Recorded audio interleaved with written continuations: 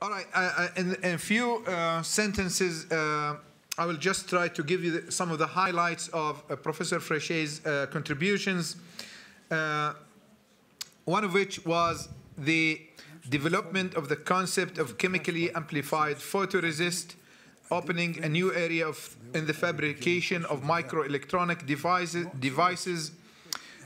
His later work on dendrimers has been used to explore applications including delivery of therapeutic materials and biological separations. He has more than 880 publications with 200 patents to his credit. It is my pleasure again on behalf of Al Faisal University, the College of Science, its Dean, Dr. Theo Goosen, who is with us today, and my colleagues, faculty members, and students. Please join me in welcoming our honored speaker.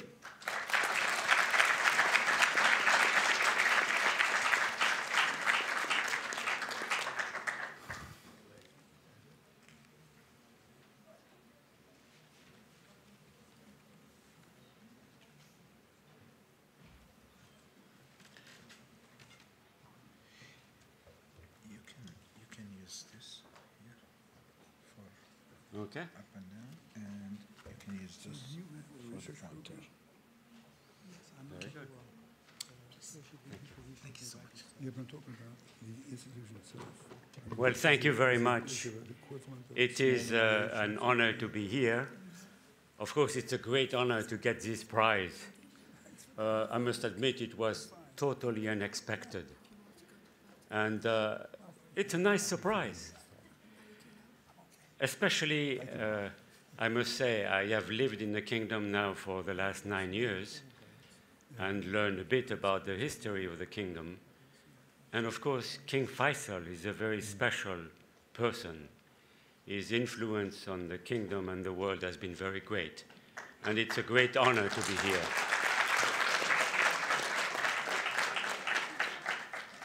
This is actually not my first visit to this university. I came in 2011 to give a lecture, and I must say it wasn't a nice auditorium such as this. This must be brand new. The university is growing. It's beautiful. It's always a pleasure to come and visit it. And also, I have been able to observe the growth of the institution as they are building a new branch of the university in Jeddah. And it looks like a very impressive undertaking, mostly on the medical side. But it's nice to see that this institution, which is quite young, is growing so well. So it's a pleasure to be back here.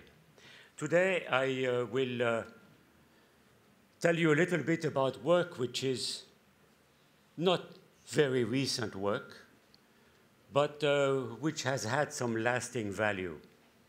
And I will focus not on the whole topic which is on the screen. I will focus on the first part, these polymers for microelectronics, so as not to overwhelm the audience. We all know about the many applications of polymers. Polymers, of course, are used in making bottles. We all have a water bottle with us. By the way, it's pretty important to know what we do with it afterwards, okay? Because there are way too many bottles around us. We use them to make things such as rubber tires. And it was mentioned that I have a number of patents. I have about a dozen on tires, how to make a new rubber which resists ozone. It's a rubber which is used today in a number of cars. It's a very, very long-lasting material, but very expensive. We also know that polymers are used in what is called composites. Composites where you might, for example, impregnate a fiber. It could be a glass fiber. It could be a carbon fiber with a polymer to make something that you can shape.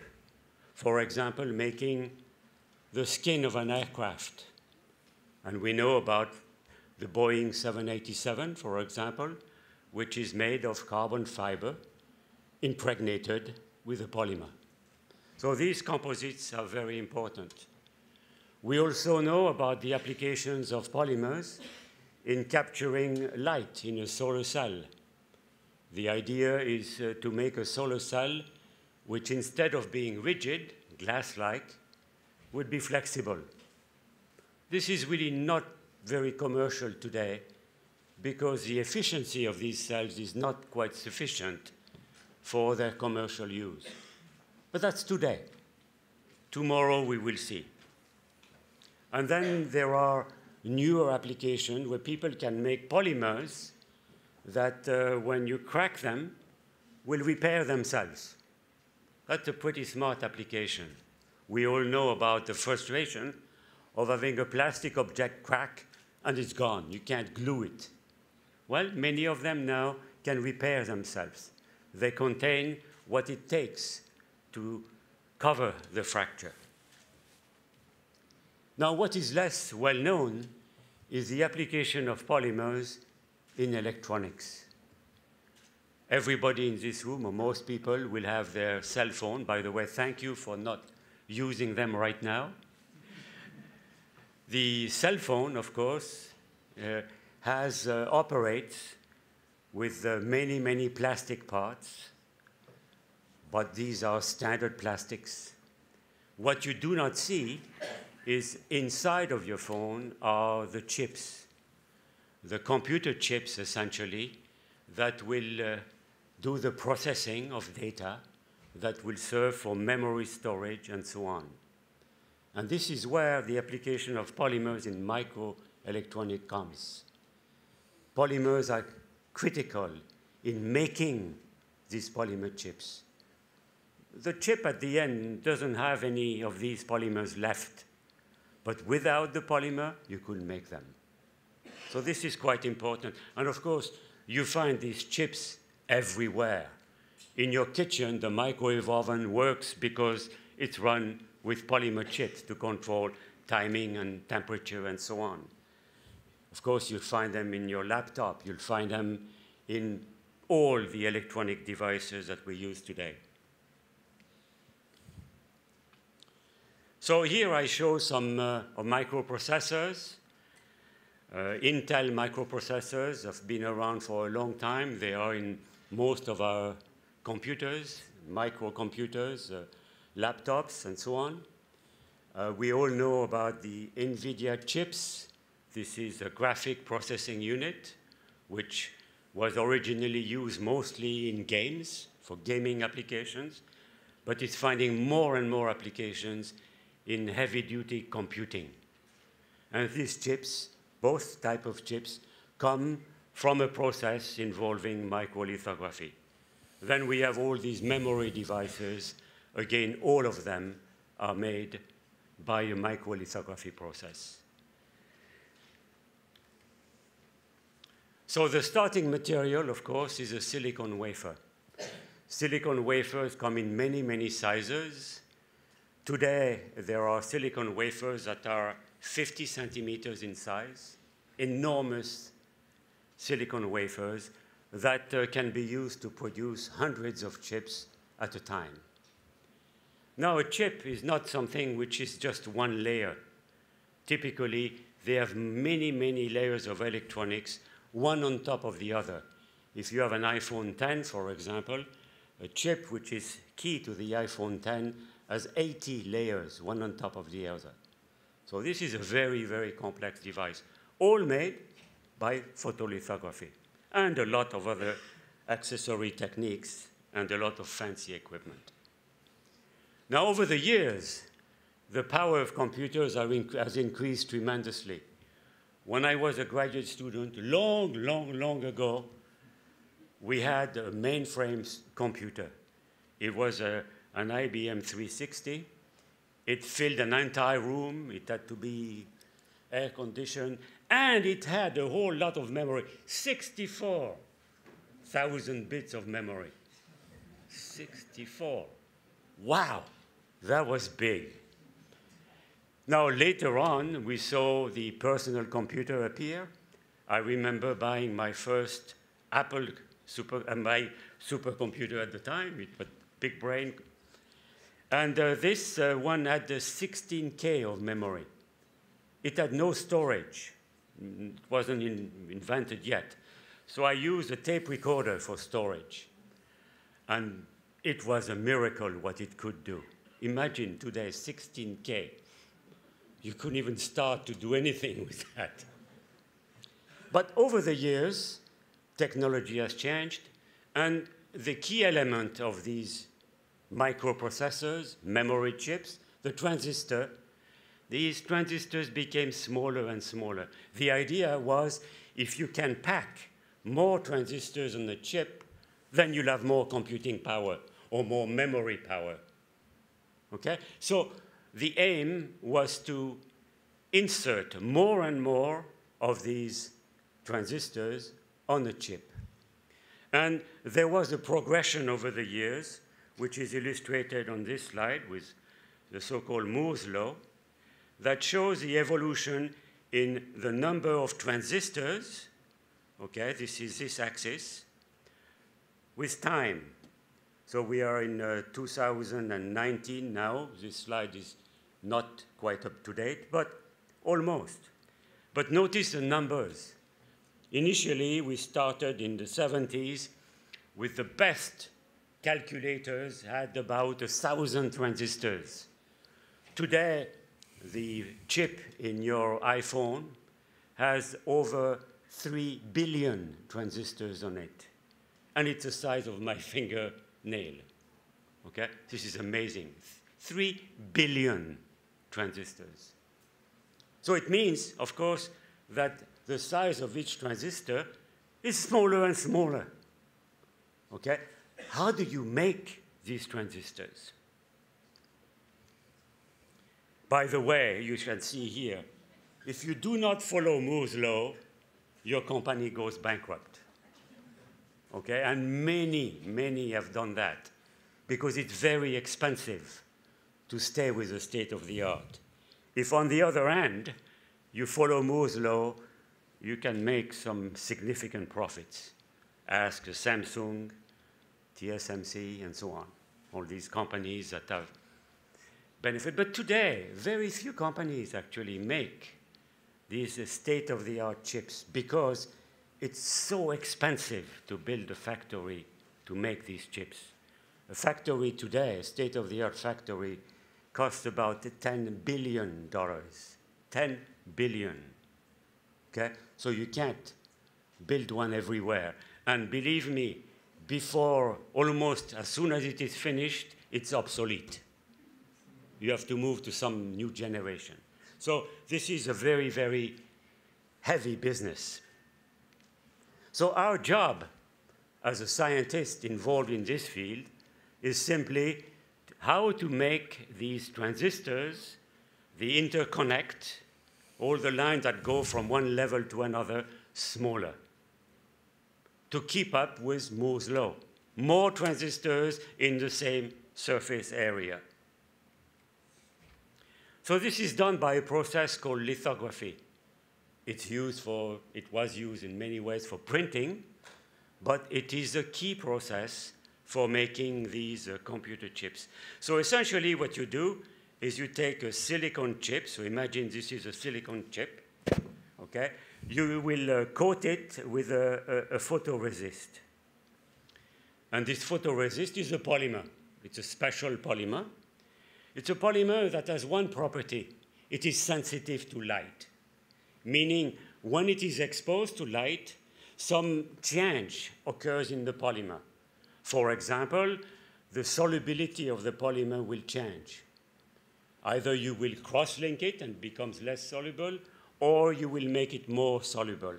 So typically, wherever the radiation strikes the surface, a chemical change takes place. In areas where the radiation doesn't come to the surface, no change takes place. So here I have two areas that have received light, and a photochemical reaction has taken place. For example, the area that has received light here becomes more soluble in a solvent. I dip the chip in a solvent, and I can get what is called a positive tone image. So it's a three-dimensional image. I make a little valley in areas where light has struck. Alternatively, if I cross-link, make it less soluble, I get a negative tone image. Both processes are used, and they may be used for different layers in the fabrication process. After this, many, many steps follow. But this is the patterning. It defined the dimension of the transistor, for example. So this is a key step. It defined how big your computing power will be at the end. So until 1990, approximately, the state of the art was based on a simple polymer called Novolac. This is a view of the chemical constituents of Novolac. It's a phenolic polymer. It's very important to see this phenolic group because phenols are soluble in base. If you take water, basic water, phenol will dissolve in it. But this was mixed with another compound, which was called the diazonaftoquinone. See, diazonaftoquinone, this structure, which is a compound that's very, very insoluble in water. When you mix the two, the mixture is not soluble at all. But this diazonaftoquinone is very sensitive to light. If you expose it to UV, it's transformed into something which now has a carboxylic acid, an acid soluble in base. So what happens when you expose a mixture of Novolac, diazonaftoquinone to light, you get something which has changed in solubility.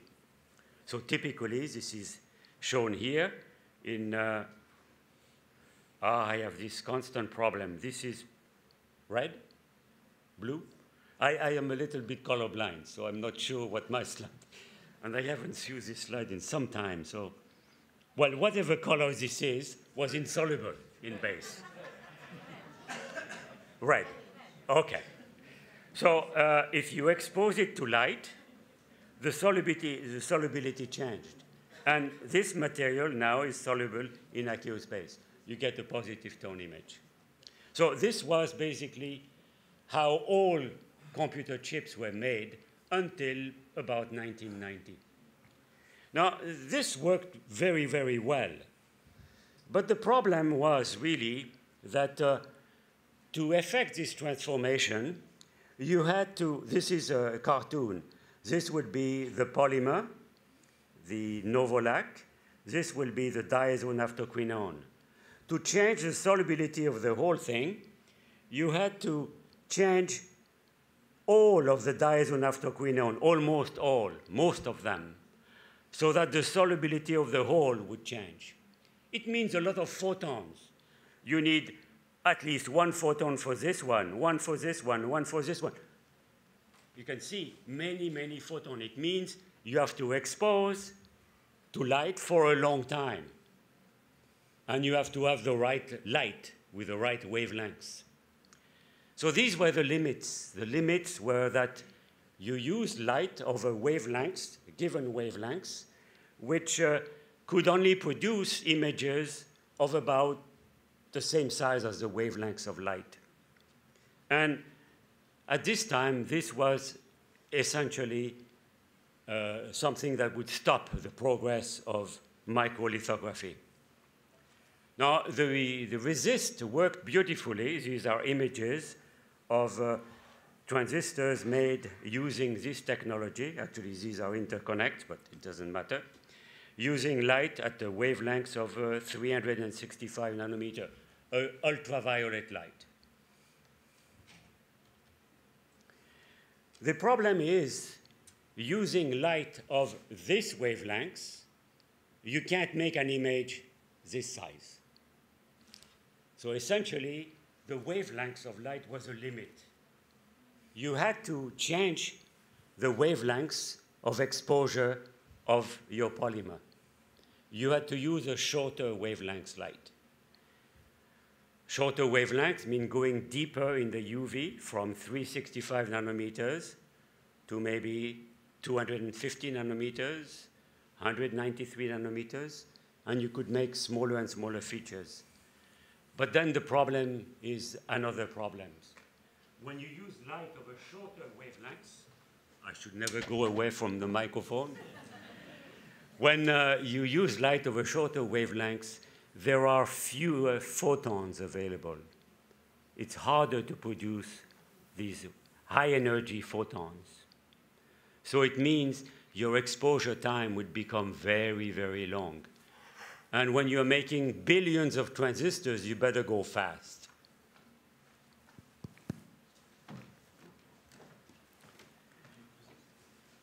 Thank you. So when I started working in this field, I had the good fortune of working with a gentleman working for IBM Corporation who took time to really explain the problem. He said, okay, this is where we are today, and we wish to go there. But how can we do it? We have a limitation with the wavelengths of light. We have another limitation, which is the number of photons that the light source will produce. And then the other limitation is the industry really liked to work with Novolac diazonaftoquinone. They were used to it.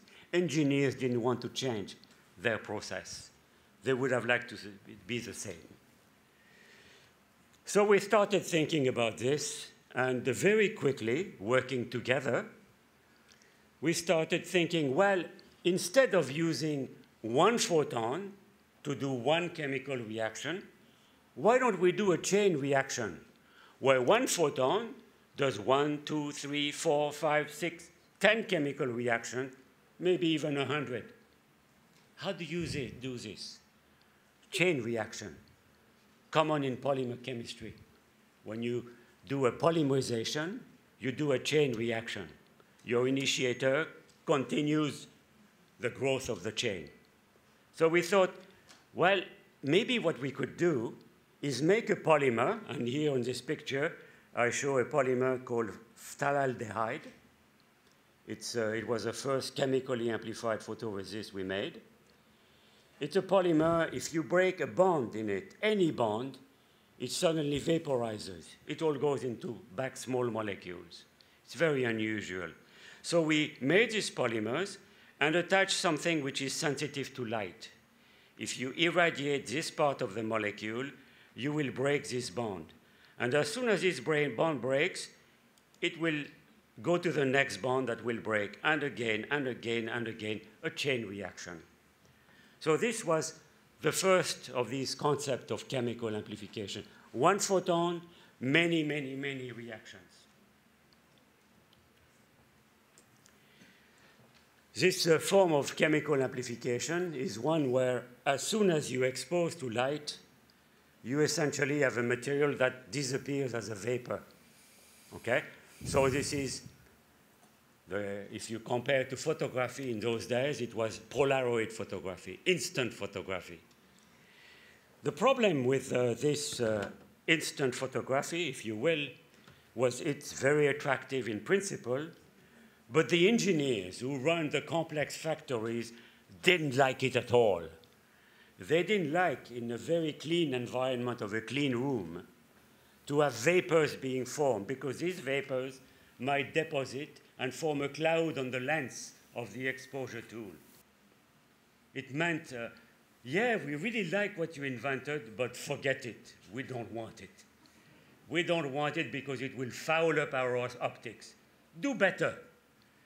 Try to do exactly the same as before, a molecule that you will dip in a solution of base to make an image. By the way, the phthalaldehyde worked well. It made beautiful images, but it was never commercialized. And along the way, being a chemist, we played a lot with other molecules. For example, we developed a polymer, which is shown here. This is a chain composed of these units. This is an acetal, a polyacetal. It's very sensitive to acid or heat. And when you heat it, it produces naphthalene. The driving force is aromatization. Okay, this is a very strong driving force. So again, this was something that imaged immediately when exposed to radiation. It produces, at the end, formaldehyde and water. Made very beautiful images, but nobody wanted to use it. Again, go back to the drawing board, invent something better. So the industry essentially was not ready to accept the new process. We want to change the way we do imaging. We want to do the same as before, so develop new materials that will mimic the old ones. So eventually, we came up with a solution. We made a polymer. This is a polystyrene, which is modified to incorporate this carbonate group, a tertiary carbonate. We know from chemistry classes, that the tertiary carbonates will be sensitive to heat. If you heat this molecule, it will decarboxylate, it will lose CO2. This will become, again, a volatile compound, isobutylene, and you will get a phenol. Oh, this looks better than before. You now have a polymer which is like Novolac. It is, again, a phenol soluble in base. I better move away from this. So eventually, we thought, well, what we could do is take this polymer and combine it with something that, I'll go to the, we could take this new polycarbonates that was developed and combine it with a molecule that, when exposed to light, generates a proton. We call it a photoacid generator. When you irradiate this sulfonium salt, you get a proton coming out of it.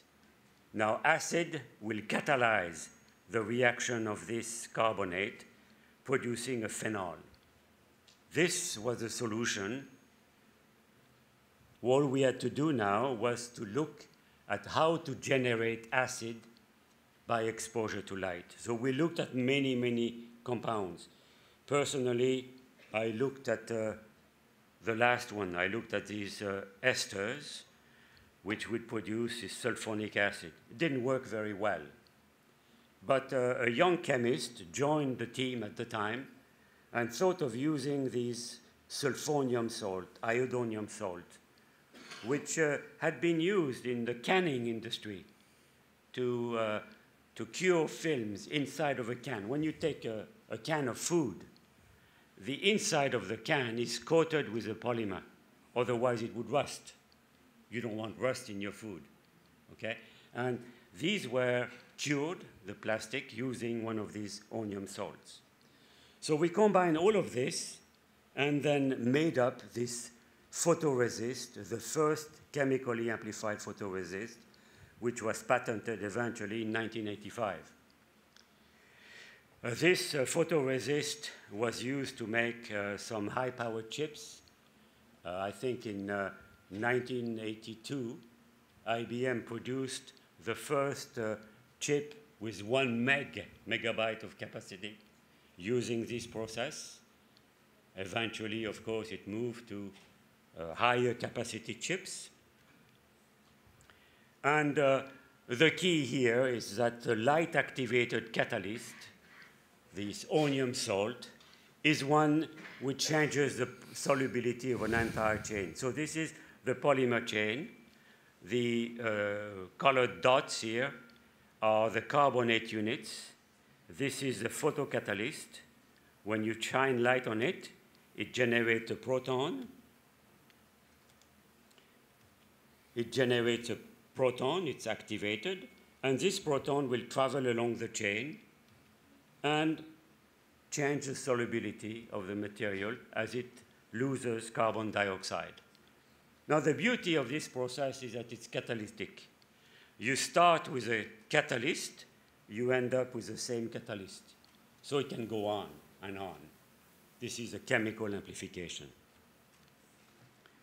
Now, all of this is done using very sophisticated equipment.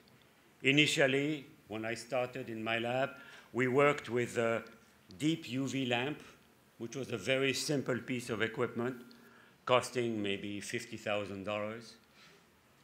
But very quickly, the industry had to move to more sophisticated light source. Again, to reduce the shorter, to make the wavelength shorter and shorter and shorter, to make smaller and smaller and smaller transistors. So they moved from a simple light source going through a mask to these very fancy pieces of equipment. This was still powered by a laser at 193 nanometers. This piece of equipment cost about $10 million a piece. So a light bulb, you go to the store, you buy a light bulb, 10 million, okay? Okay, tomorrow I want to make things even smaller. So I go to the store and I buy a better light bulb, $100 million, okay? It's amazing. This is just a light bulb, a source of light in extreme UV. If you go to a plant, for example, of a company in Taiwan, which makes many, many of these microprocessors today, you will see in one plant 30 of these machines in a row, 100 million apiece. That means $3 billion, okay? The rest of the plant is another $7 billion. And as soon as the plant is finished, it's starting to get obsolete. You have to think of the next one.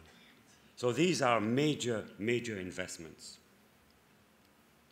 In any case, this concept of chemically amplified photoresist has lasted well beyond what I expected it to last. We thought, well, it will go for a few generations of microprocessors. No, it has gone on for more than 20 years. It has gone for 30 years now, and it's still going today. So today, there are some new resists that have been made, some changes in formulation where the idea is to make the material absorbing less light. Fluorination helps you to make it, again, less absorbing of light, and so on. But it's all the same. It's the same old formula. The formula being that you take a material that, with the photogeneration of acid, will change its solubility. And this has gone on a long time. If you look at the history, for example, just for Intel, you'll find that in 1978, the 8086 microprocessors, which I really liked, it was my first IBM personal computer. This had 29,000 transistors per chip. 29,000, that's a pretty good number. Recently, the generation called Itanium had 3.1 billion transistors. Today, the process is even smaller, 16 nanometers. I don't know, they won't tell us how many transistors there are. Probably around 5 billion transistors. So when you look at your iPhone next time, think about it. There is a chip in there which has 5 billion transistors. Quite an amazing feat. Not everything is smooth. This is an extremely complex field. The instrumentation is very complex, and the resist, the material that we make, have become complex because you have to avoid a little bit of impurity and so on. It's extremely sensitive to the formulation, and sometimes accident happens. This came out in the press just earlier this year, February 25, 2019. TSMC, Taiwanese company that produces chips for all the big manufacturers, including Apple and many, many others.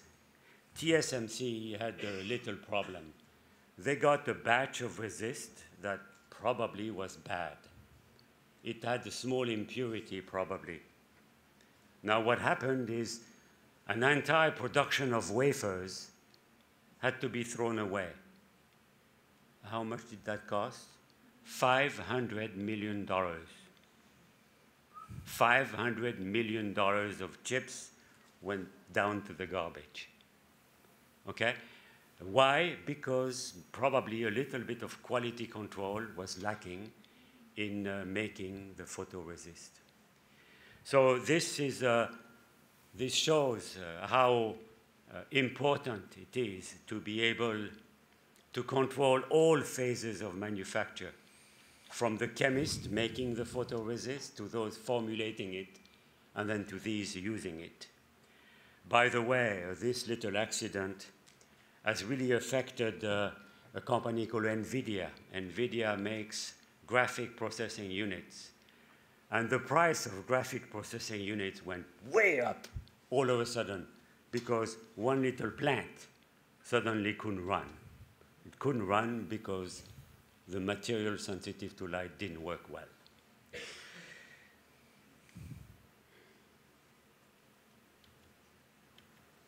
So at this point, I think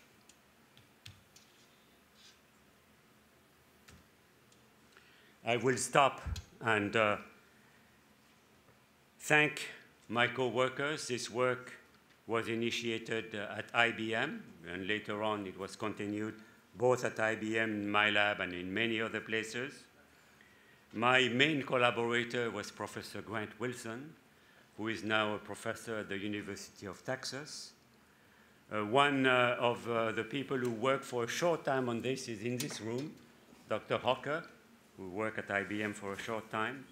But I have had many, many co-workers working in this area. And I thank you for your attention. I have here a picture which shows King Abdullah University of Science and Technology, where I spent the last 9 years. I had the privilege of being in this country, and it was a great privilege. I really appreciated it.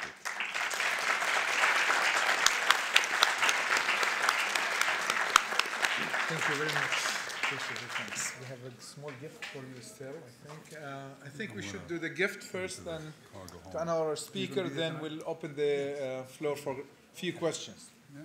So, our Dean, Theo, would you like to join us, please?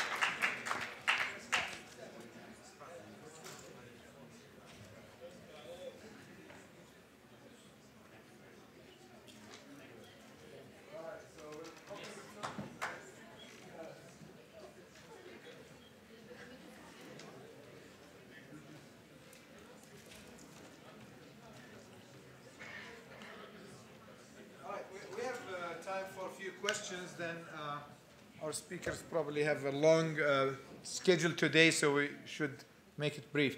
We open the floor for a few questions. Any questions? Questions? Please, we can use this one here. I have a question, actually. Could you please comment on plastic pollution, and what do you envision the solution for that? Well, the solution is beyond an individual. The solution is training of people.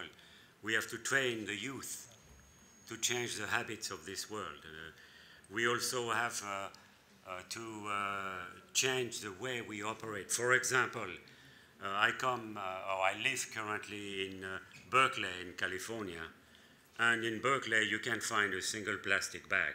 They are forbidden, outlawed. In Berkeley, if you go in a restaurant, you cannot order a bottle of Perrier water or any water. It's prohibited. You buy the water that comes from the city. Okay? If you need carbonated water, they carbonate it right there. And the result is you don't have all these bottles. We have to change the way we operate. We have to control the things that we do. And of course, more and more plastics today are recycled. The problem is recycling is expensive. Somebody has to pay for it. Thanks. Any other questions? Yes. So, John, Craig? how many catalytic reactions do you typically get out of a single photon in a chemically amplified photoresist? So probably from 20 to 100. And at some point, it would be a problem. Because if you get too many, it means you cover a big surface area. I haven't explained all these details, but at some point in our career, we also developed a photo-generated base, which is mixed in the photoresist. It's to stop the movement of this photo-generated acid. So it becomes extremely complicated. So you have two photo reactions at the same time. One needed to do the process, the other one needed to stop it. So you want it to be catalytic, but not too catalytic? Not too catalytic. And probably, as we get closer to the resolution, the size of an atom, it will not work anymore. Okay? Something completely different has to be done. And then how small can a transistor be? All right. Dr. Saddam? So, you know, we had worked for several years on applications in therapeutics, mostly in drug delivery. And it's an application which is still in the clinic. It worked very, very well in animals. It looks good in the clinic. But it's one of many, many ways to address a cancer. So I worked on in these areas for several years. We developed some molecules, some dendrimers, which carried these therapeutic agents.